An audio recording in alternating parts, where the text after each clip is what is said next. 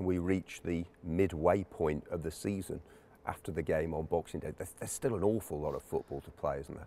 Yeah, there's so much football to be played. Like you said, like a few wins and the table changes so much. So yeah, we take it game by game, and the most important thing in this period is we get our recovery right, ready to go again, because the games come thick and fast.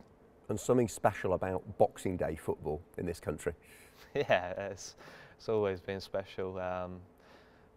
Literally every other league are pretty much on their winter break, aren't they? So yeah, we're still grafting away and working hard, and yeah, it's probably the most enjoyable time of the year for all the fans, because there's so much football. And you played in the win at Norwich. What a day that was. I mean, what, the best result of the season so far, surely? Yeah, it was an incredible day.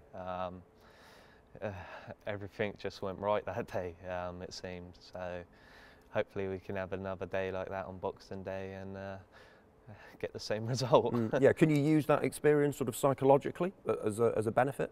Yeah, definitely.